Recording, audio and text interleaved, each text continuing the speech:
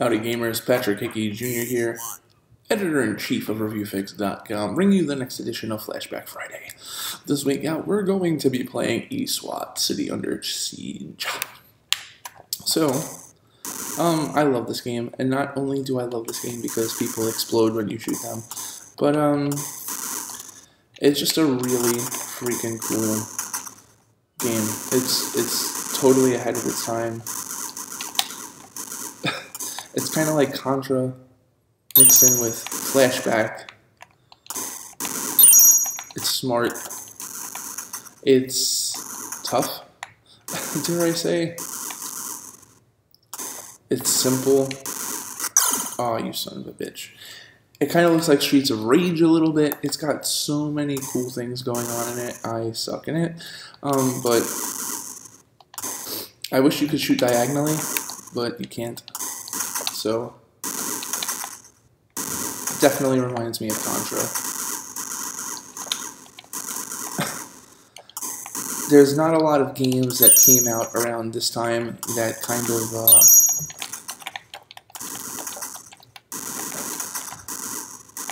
that you get like serious gratification out of the shooting engine. And this is one where like every time I shoot someone, it sounds weird that I'm going to say this, that I feel like I've actually shot them.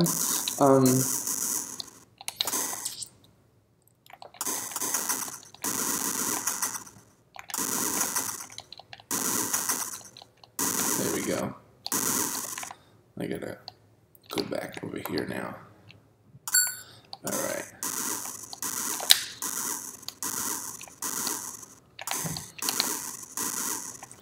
This is like one of those games where you don't want to talk a lot when you play because you get totally immersed. And how many games in 1991 that are shooters can you say that?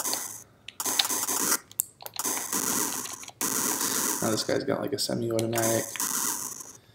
Can we shoot down? No, we can't, so we're going to have to go like that. You could take out two guys with the same bullet. Like, there's a lot of cool shit going on here. It's just, I'm an idiot because the enemies respawn, so I'm going to have to, like, kind of do this all over again. But again, flashback to this because this is super unique. I don't think the robots respawn. I think it's just the guys, so it's not going to be as hard as it was before. But that, too, like, you took out two guys at the same time. That's so freaking cool.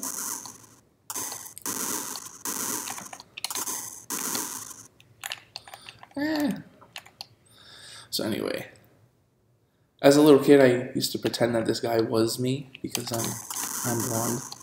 Yeah. So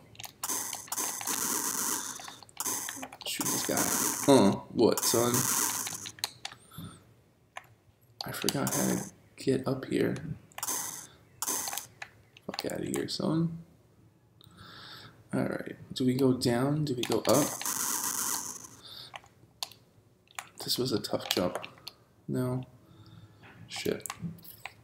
Yeah, you die. Shit, I don't remember what to do. But anyway, flashback to this. The ambiance, the shooting, it's there. This is a really freaking cool game. This would have been like a great movie back in the day. Check it out.